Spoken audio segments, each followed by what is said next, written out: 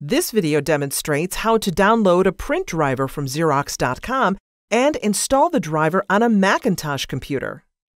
From your Safari browser, go to www.xerox.com. Click Customer Support, then click All Support and Drivers. Enter the printer name in the search window and click the magnifying glass or press Enter on your keyboard. Click the Drivers and Downloads tab. Click Drivers and Downloads with the printer name.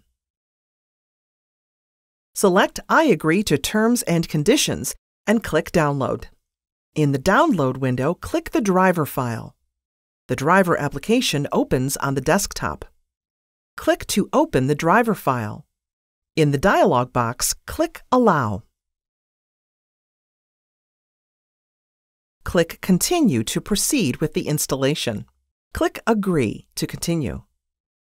Click Install to install the driver. Enter your username and password, then click Install Software. The dialog box displays the installation progress. From the list of printers discovered on the network, select your printer, then click Continue.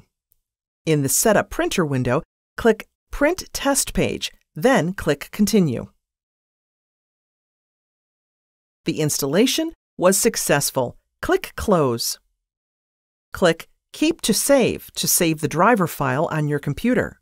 The installation of the Macintosh driver is complete.